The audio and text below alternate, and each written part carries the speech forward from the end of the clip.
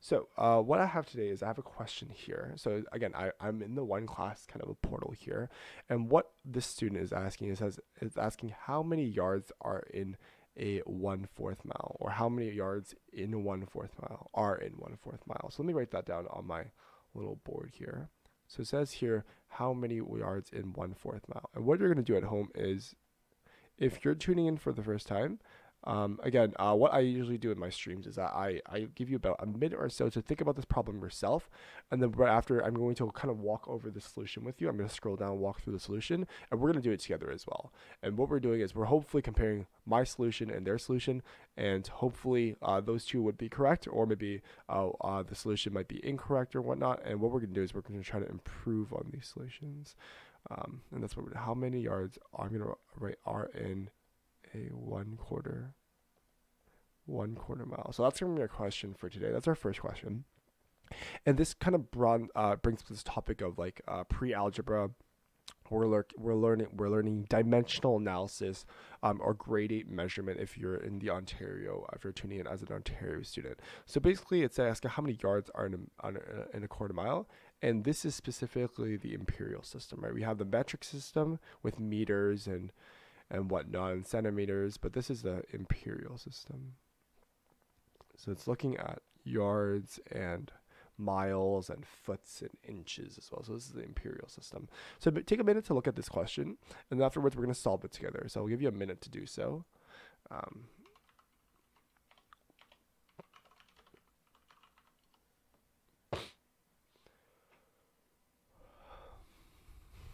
Again, how many yards are in a 1/4 mile is kind of the question here. How many yards are in a 1/4 mile? So maybe I'll give you a little hint here. So 1 mile. So 1 mile equals, this is 1,760 yards. So using this conversion, what we can do is we can solve for our problem. So this is kind of our equation here. Actually, I won't box it. But that's kind of, we're using this to solve for our question here. So again, about 30 more seconds left to kind of like look at this problem and approach it. I'm just going to check if yeah, it's 1,760 yards. Cool. Again, I'm from Ontario, so it's a little bit harder for me to, the imperial system is not something I'm like super familiar with. I'm more familiar with metric systems, so like meters, kilometers, centimeters, millimeters. But again, if you're tuning in from the US, again, you use the imperial system, right? So I'll use that as well. Okay. So I hope you got enough time to kind of think about this question. Again, it's asking how many yards are in a 1/4 mile. So the imperial system, again, this is the imperial system. So again, yards, miles, foots, inches, pounds, all that stuff is part of the imperial system. So you use that in the United States. And then what we're doing here is we're looking at this question again. How many yards in a 1/4 mile? Oh, this is question 1. I forgot to label this question. I'm sorry.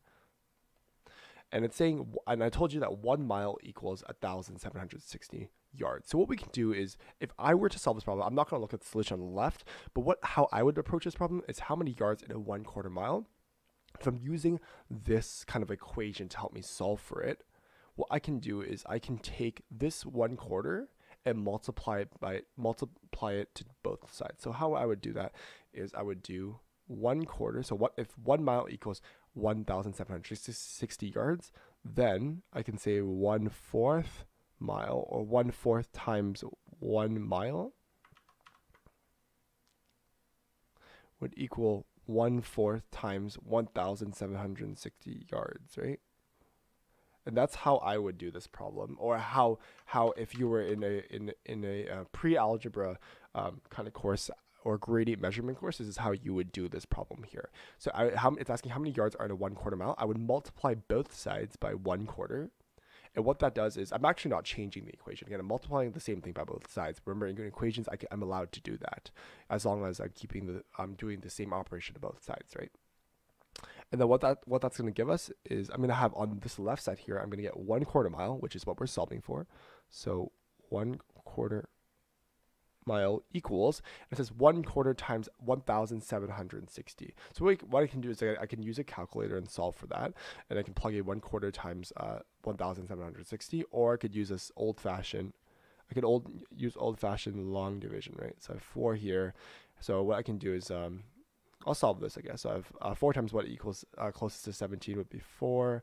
So 4 times 4 here is 16.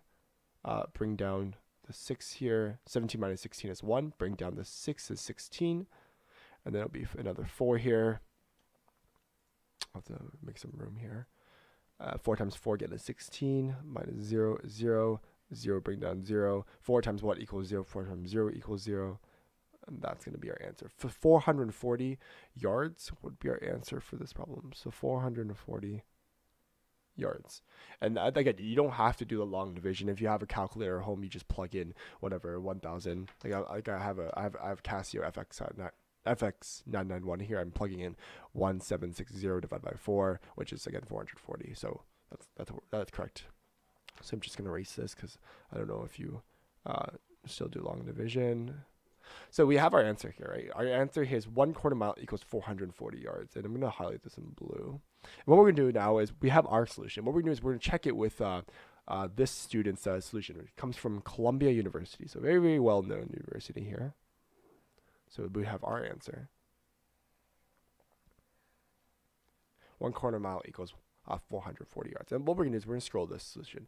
So it says here, they wrote, yards and miles are units of length. That's good. We're looking at units of length, right? How long or how far something is. Some common lengths, units of length from smallest to largest are these ones here, right? So we have 1 to 6, there's a mixture of imperial and metric systems, which I personally don't really like. I would actually keep these units separate, because you have a metric system is much easier to use than an imperial system, in the sense that you're only moving by factors of 10 or multiples of 10, sorry.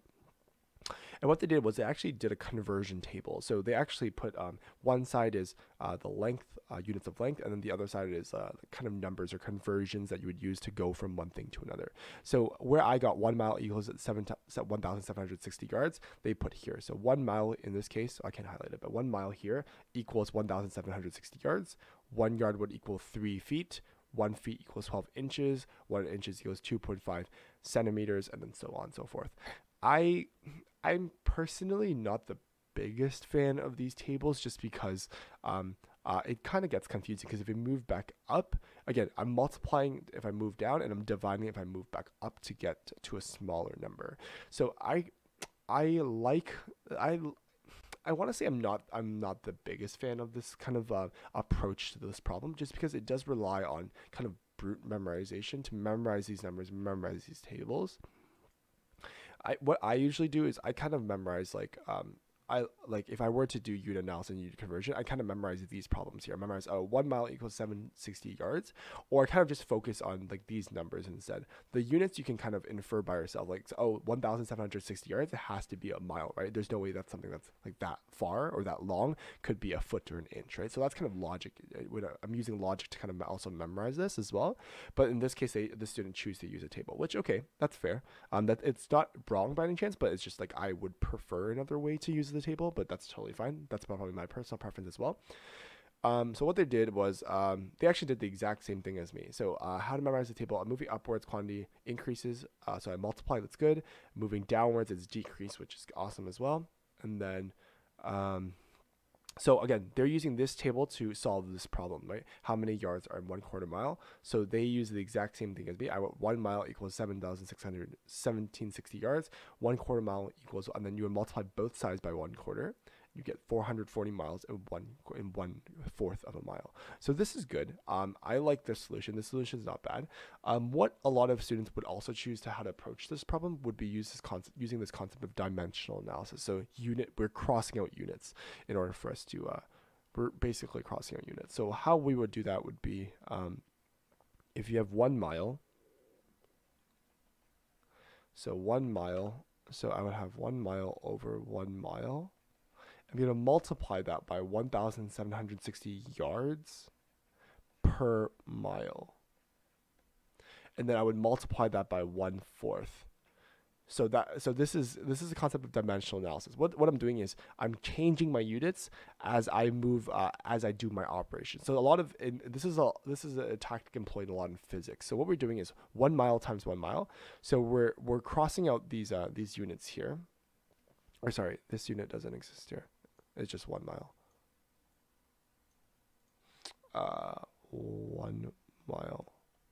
So what I'm doing is if I'm multiplying this, my miles cancel out here, and I'm left with 1 times 1,760 times 1/4, right? Because I'm solving for 1/4, and it would give me the exact same thing. It would give me 1760 divided by 4, and I would still have yards over here. And if you actually plug that in your calculator, you get 440 yards.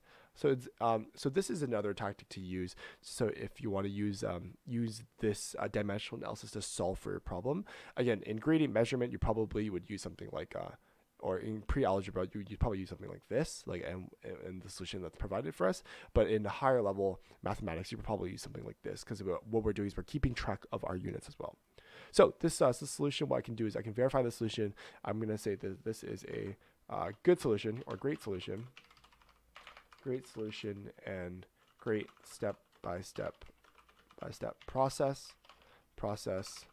I would have liked something with dimensional analysis, but it's totally fine for a pre-algebra course. So I'm going to say great solution and great step-by-step process, and I'm going to say solution is correct here. That's awesome. We're one